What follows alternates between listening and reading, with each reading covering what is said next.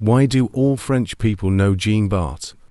And why does he have such a prominent statue in Dunkirk? Jean Bart was born as Jean Bart in the then Dutch city of Dunkirk.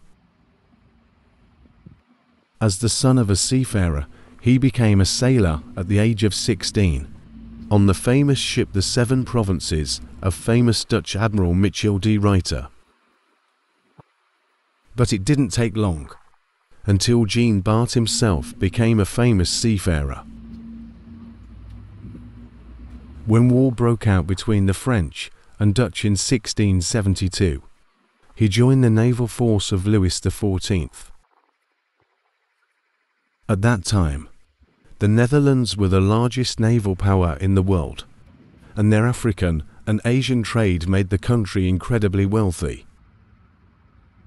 Jean Bart became perhaps the most famous Dunkirker, a sailor who tried to raid those trading ships.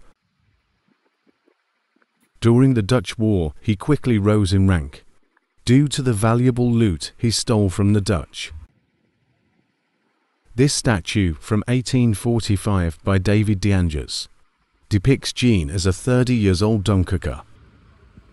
But he didn't make his most famous catch until years later. At the Battle of Texel, he recaptured no fewer than 110 grain ships that the Dutch had stolen. On July 5, 1694, he docked with the ships in Dunkirk. The new grain supply ended a famine that had been ravaging France for 2 years, and Jean Bart became a war hero.